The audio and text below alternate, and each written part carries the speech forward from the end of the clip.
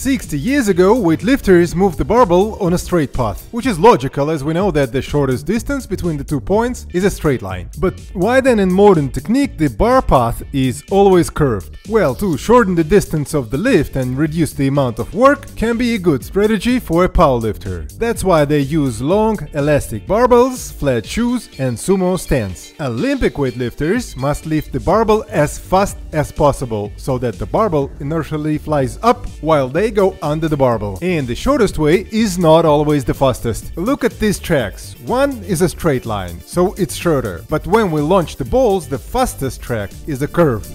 An old technique's best snatch was 172 kilos.